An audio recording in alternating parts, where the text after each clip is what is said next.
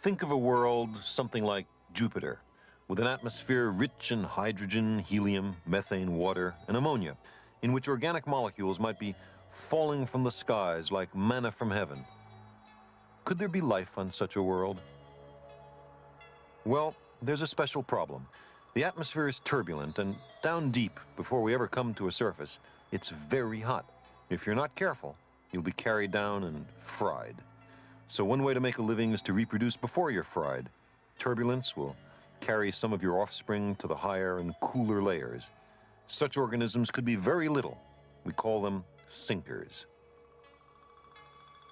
The physicist E.E. Salpeter and I at Cornell have calculated something about the other kinds of life that might exist on such a world. Vast living balloons could stay buoyant by pumping heavy gases from their interiors or by keeping their insides warm. They might eat the organic molecules in the air or make their own with sunlight. We call these creatures floaters.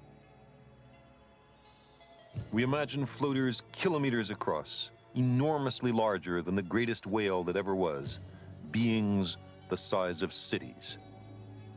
We conceive of them arrayed in great lazy herds as far as the eye can see, concentrated in the updrafts in an enormous sea of clouds.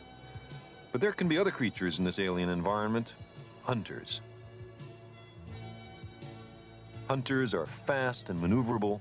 They eat the floaters, both for their organic molecules and for their store of pure hydrogen. But there can't be many hunters, because if they destroy all the floaters, they themselves will perish. Physics and chemistry permit such life forms. Art presents them with a certain reality. But nature is not obliged to follow our speculations. However, if there are billions of inhabited worlds in the Milky Way galaxy, then I think it's likely that there are a few places which might have hunters and floaters and sinkers. Biology is more like history than it is like physics. You have to know the past to understand the present. There's no predictive theory of biology, just as there's no predictive theory of history. The reason is the same. Both subjects are still too complicated for us.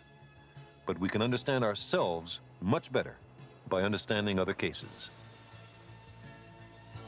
The study of a single instance of extraterrestrial life, no matter how humble, a microbe would be just fine, will de-provincialize biology.